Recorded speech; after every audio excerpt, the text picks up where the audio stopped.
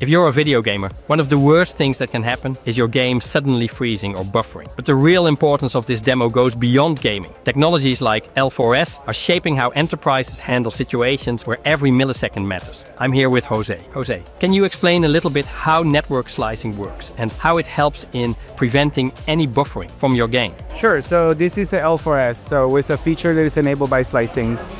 So low latency, low loss, scalable throughput.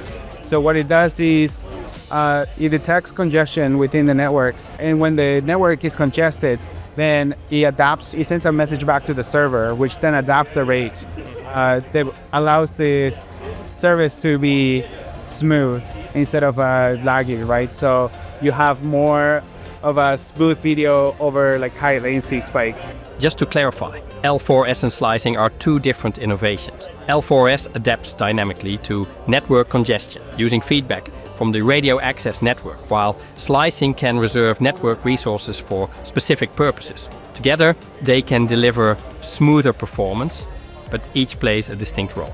And this responsiveness isn't just valuable for gaming. It's critical for business applications too, like real-time collaboration, immersive customer experiences, AR/VR, industrial automation, financial trading, and even remote healthcare, where ultra-low latency can mean the difference between success and failure.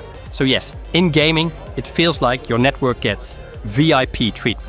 But for enterprises, L4S represents resilience and reliability when latency and packet loss simply can't be tolerated. It definitely enhances the experience.